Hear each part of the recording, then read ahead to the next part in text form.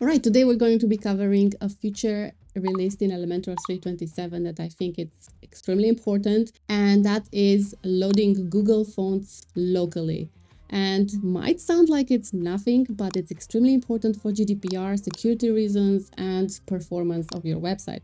But security is a big thing here, where if you don't comply with GDPR rules and laws, you can get in big trouble with the law here. I think this is extremely important and I'm going to cover it, of course. And before this was released, we were able to use a plugin. I will show you my screen where I'm using it on a website, where this plugin would take or let you choose the fonts that you're using from Google to have them loaded locally. But now we don't need that plugin anymore. We can do this from Elementor. So let's get in and let's have a look. All right, so I'm in the backend of one of the websites that I built at the beginning of my web design career, almost 3 years ago, I think, by now. And if you scroll down here, you will see that I have a plugin that is called OMGF and increases the GDPR DSGVO compliance and leverages browser cache by automatically self-hosting Google fonts. Self-hosting, basically loading them locally, as the feature that Elementor has released now will do. So if I go to settings, and if you scroll down, you see that all these fonts that I'm using, for example, Montserrat, Poppins, and Roboto, are being used on the website, So what fonts do I want to use? Basically this one and this one. So these ones that I'm actually using on the website are being loaded locally. And now we don't need this plugin anymore to achieve this goal. So one plugin less makes a WordPress website dance. I don't know, does it even rhyme? So let's see now where you can activate this from. So go to Elementor, go to settings, and go all the way to features.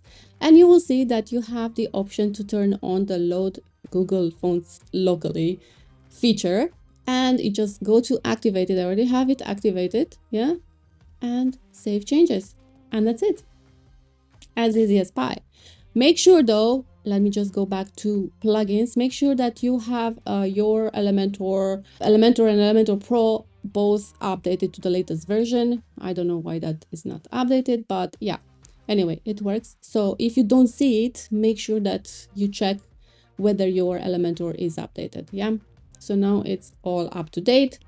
As you can see, I have version 3.27.1 and 3.27.2 here. So yeah, let me know in the comments below if you have any questions. I think this is such a good thing that they did this. They are really taking seriously the GDPR, and they're also focusing a lot on accessibility this year. And this is giving me so much hope that Elementor is going to still be market leader. These are very important things that they need to focus on. All the page builders actually.